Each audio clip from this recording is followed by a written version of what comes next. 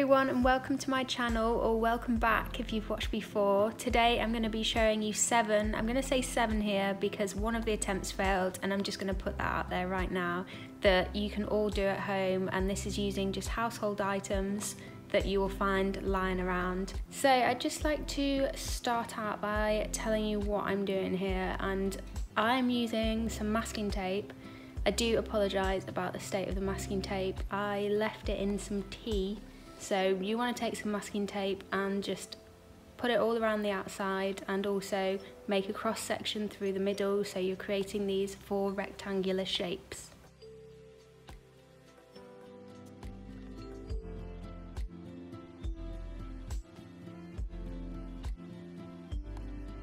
The first effect that I'm doing here is going to consist of water, watercolour and salt, and what the salt's going to do is absorb all the moisture, so you're going to be left with a residue that's going to absorb the colour into different areas. You just need to get yourself a little pot of water, and then you just want to start colouring it in with a little bit of water until you have a slight sheen on it.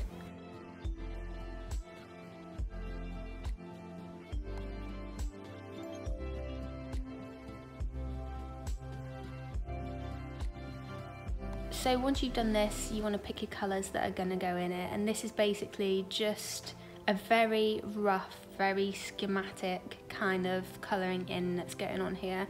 You're basically using the water to bleed into the paper there, and I went for these kind of sea bluey colours and greens because I thought they'd look quite nice together, especially with 4 different styles on the page, so I just wanted to keep it looking very nice and very aesthetic here.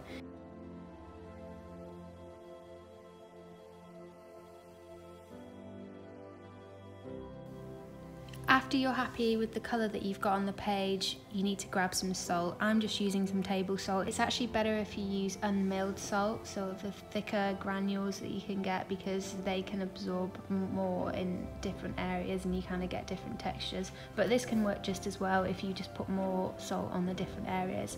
And this is pretty much all you do. You just need to put it on there, and then you need to leave it to dry and let it work its own magic.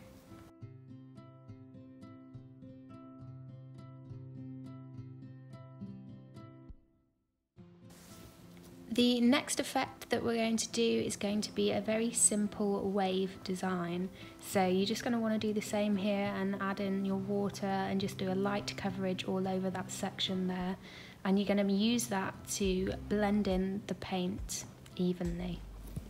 A top tip for this effect is that if you use a darker colour at the top and then also use a darker colour during the middle section of this, because it just emphasises that when you add in the white, which creates the wake of the waves.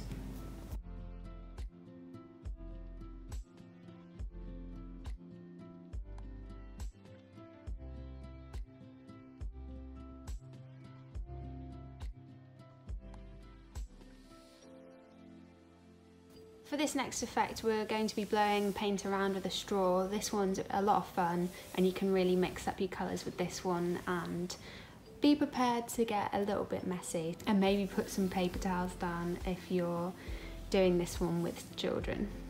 What you're going to do here is just get some very pigmented drops of watercolour paint. You can use watercolour paint, you can use ink, you can use anything you want really, as long as you can water it down a little bit so you can get it running about the page.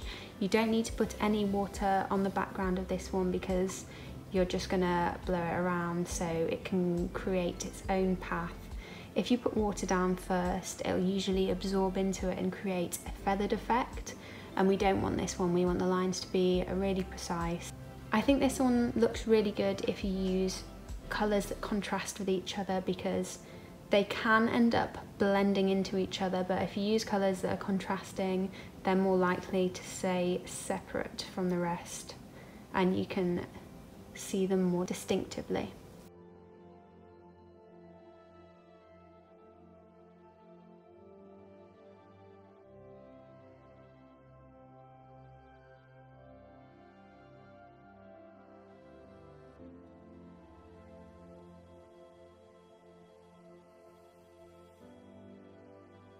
Colours down, you're just going to take a straw. I've just got this metal straw here, and you just blow it around until you have them all in a place that you're happy with.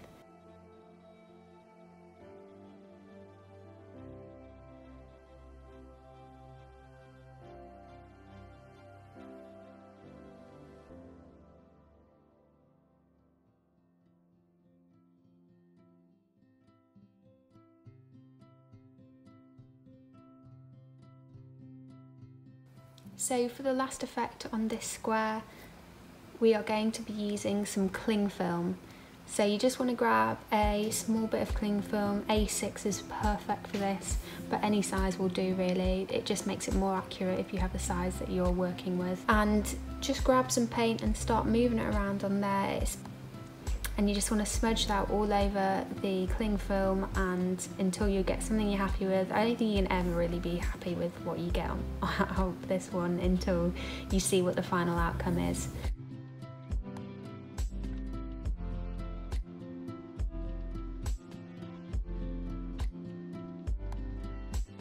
To do this, you just need to wash your paper with some water again, just like we've been doing on the past 2 attempts.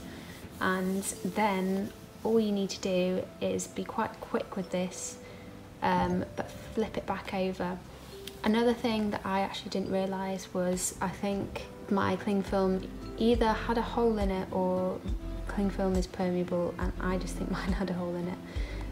So it doesn't matter if you do get paint on it, because with watercolour it's so easy to wash it down and wash it off.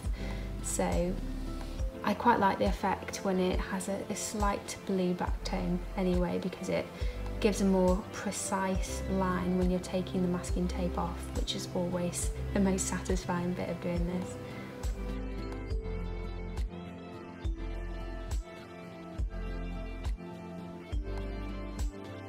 So once you've let this all dry, you just need to take this masking tape off and reveal what you've made. Be careful when you're taking the masking tape off, because the paper, once it's been wet, is very susceptible to breakage and ripping. Just be really slow when you're doing this. I'm showing you this in real time for now, just so you know how slow I am actually doing it. And if it does start to rip, don't worry about it. Just start pulling it from the other end and you should be fine.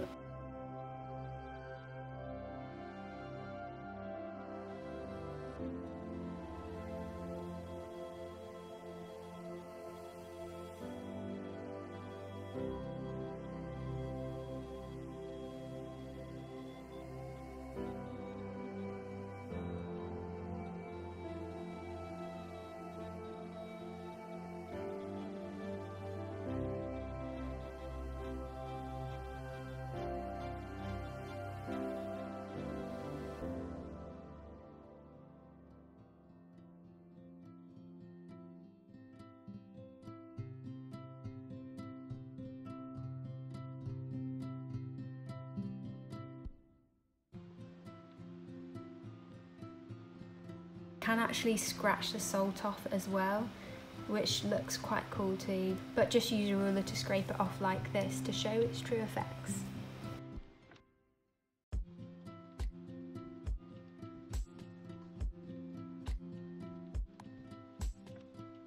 So to complete the wave design, all you need to do is go back in and add a few white lines. You can look this up on the internet and make it as detailed or as abstract as you want. I kind of went somewhere in between and just did something that was quite quick but quite effective at the same time. You can use white acrylic paint or a white gel pen like this. I use both to create the effect, but just whatever you're more comfortable with, and it doesn't have to be accurate. And you can also go in and add different colours to this if you like as well. But it's just such a simple way to create breaking waves.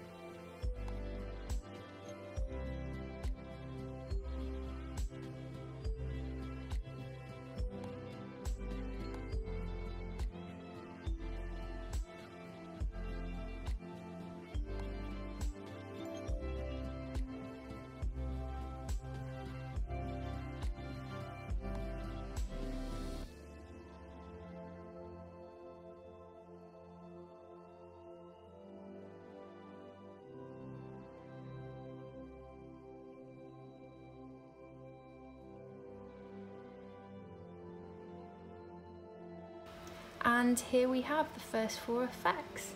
These are definitely my favourite ones. I kind of want to just frame this because I'm so pleased with it.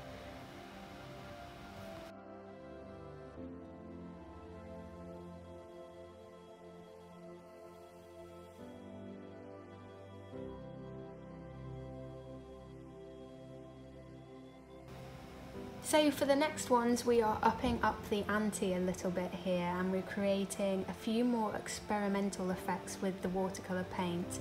We're still using householder goods that you can find under your sink or even in the cupboard, and this is the beauty of this one. We're just going to be using these things to create really cool effects.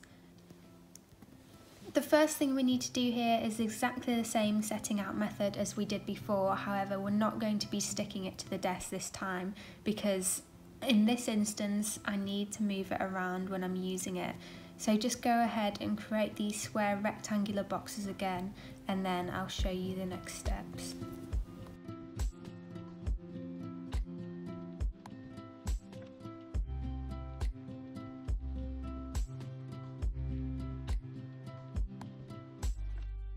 For the first one, we are going to be creating a really cool bubble effect on the paper. Now, it's pretty much how I would describe soap to look if you were to draw it. And this is exactly what it is, and that's exactly why it looks like this, because it's basically adding washing up liquid into some coloured paint and water, and then just using a straw to blow bubbles into it, and it creates this really cool bubble popped effect on the page. You've got to be careful if you want to keep it in the lines on this one, but you can also cover the rest of the squares if you really don't want it to bleed into the other squares. I chose to use black watercolour paint for this one because it was the most pigmented one I had. Because of the volume of water, it's quite hard to get the pigment that you so desire. So you just need to be persistent with this and keep adding, or you can use a shallower dish which would also do the same job. And I just kept adding the bubbles until I was kind of happy with it.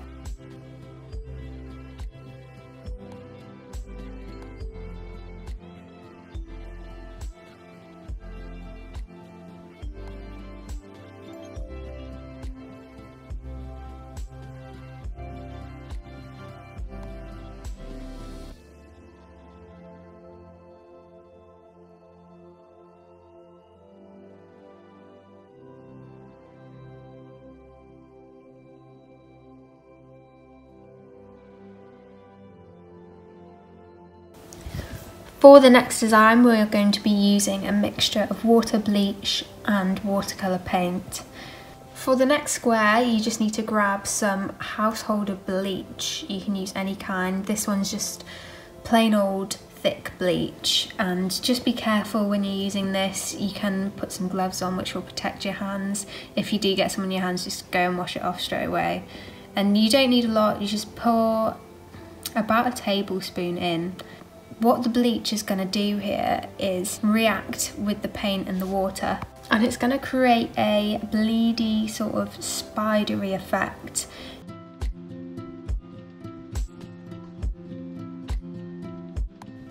As you can see here, I'm just using a thin layer of the water and bleach mixture and just spreading that over the page like I had done previously.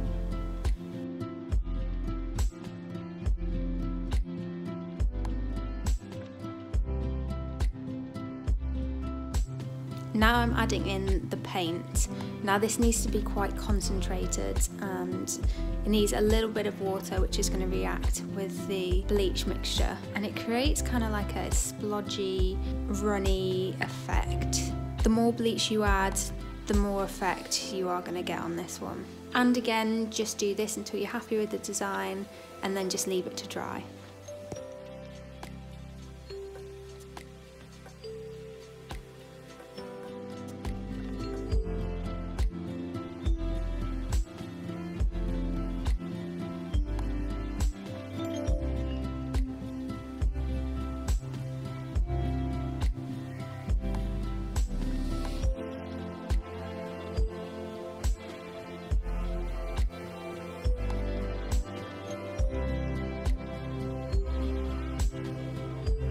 The next one we're going to be using candle wax and watercolour paint. For this one you don't have to use candle wax. You can also use masking fluid to create the same effect with this one. I just didn't have any in at the time, or you can use masking tape to create the same effects. I think candle wax is just a little bit different, and you can kind of move it around on the page a little bit before it dries, and it's really easy to scrape off without damaging the paper. And this one is really simple because all it basically is adding the candle wax and letting that do its thing, because there's no control over that really, unless you have a spout to pour it on with. After I'd poured the candle wax, I just left it to dry and moved on to the next one until it was completely solid, because I didn't want it mixing with the paint while I was putting that on.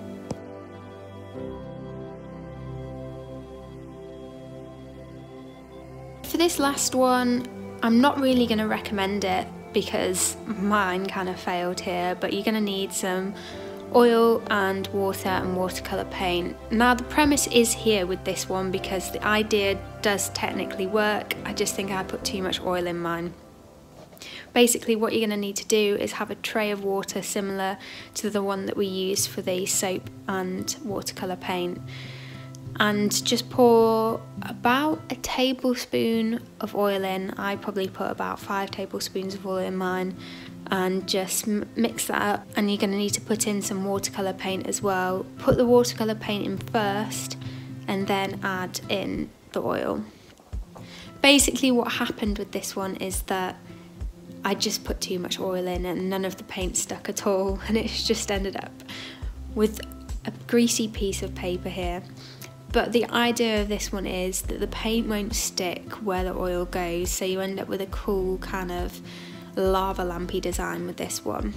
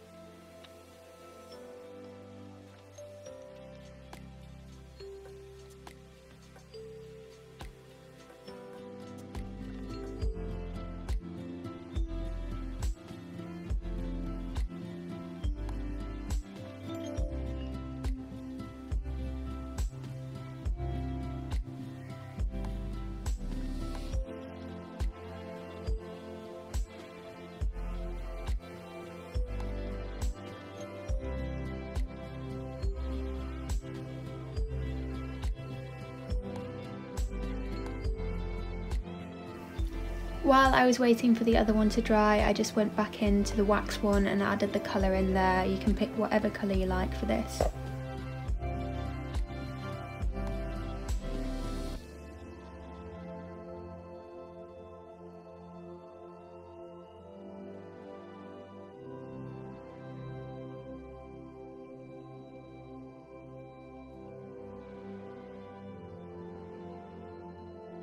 I definitely realised at this point that this one was just not worth salvaging anymore.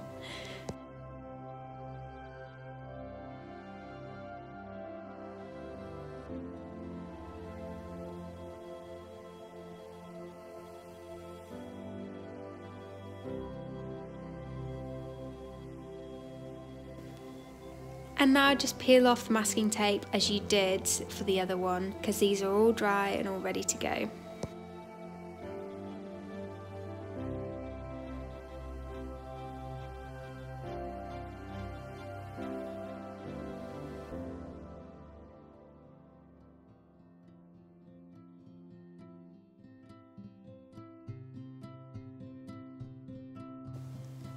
And there we have it, 7.5 watercolour designs that you really need to try.